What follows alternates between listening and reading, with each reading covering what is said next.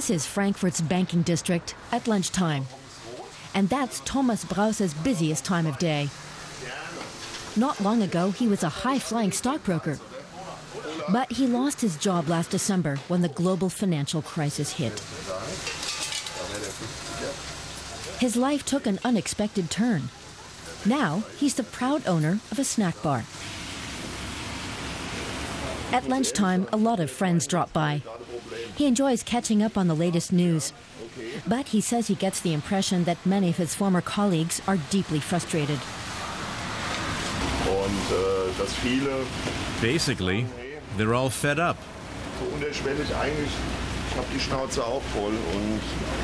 They'd all like to do something different, but they don't know what.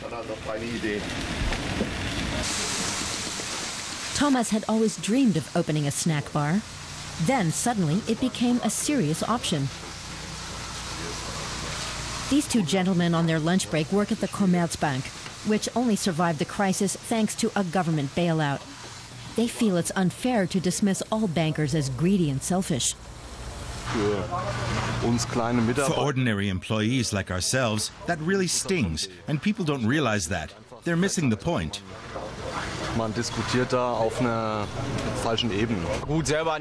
If you work in a bank, then obviously you have to take a bit of responsibility. You can't just insist that it had nothing to do with you. But in the department we work in, it's fair to say we did not actively contribute to the crisis. Thomas Brause is leading the way. Are any of his former colleagues likely to follow?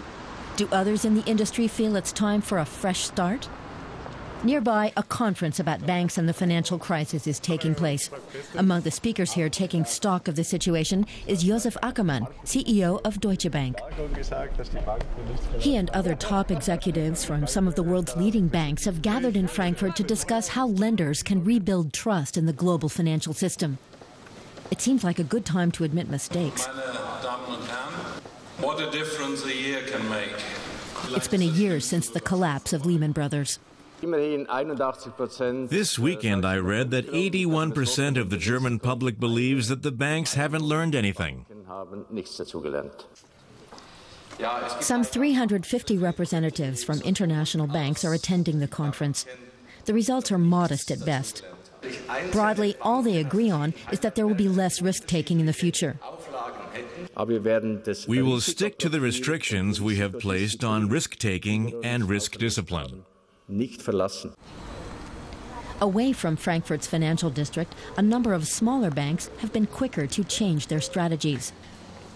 One example is Triodos, run by former Deutsche Bank manager Georg Schürmann.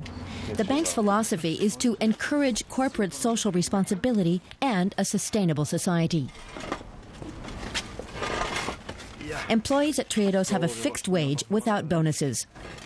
Georg Schürmann spent 20 years working at a regular bank. Then the crisis hit. His decision to switch to a so-called ethical bank was a deliberate one. I wholly identify with the concept because personally I believe in certain values, and this is a way to incorporate them into my professional life. Triodos Bank supports enterprises with social, environmental, and cultural value. It aims for optimal transparency, and these days that's just what appeals to clients.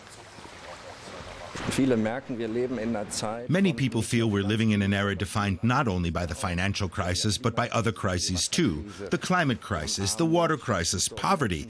People want to help bring about change. And change is what Thomas Brause was after when he set up his snack bar.